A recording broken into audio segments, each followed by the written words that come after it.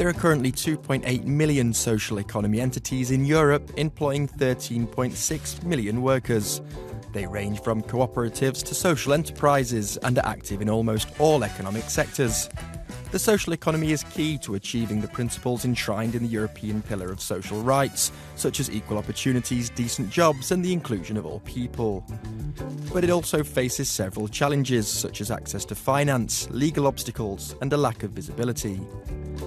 That's why the European Commission has adopted an action plan centred around three priorities: improving member states' policies and legal frameworks, opening opportunities for social economy enterprises to start up and scale up, increasing the recognition of the social economy's value and potential.